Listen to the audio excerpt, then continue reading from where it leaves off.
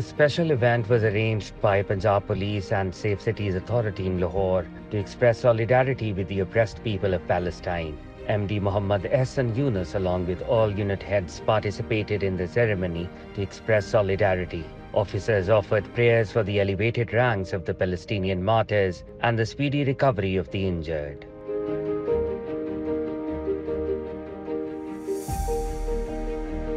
During this event, a strong demand was voiced for the United Nations Security Council to promptly intervene and cease the Israeli bombings and atrocities in Palestine. The international community was urged to end the siege of Gaza by ensuring an immediate ceasefire. Israeli forces are committing crimes against humanity with impunity. The ceremony also reiterated the commitment that Pakistan supports a free and independent Palestinian state based on the pre-1967 situation with Al-Quds al-Sharif as its capital.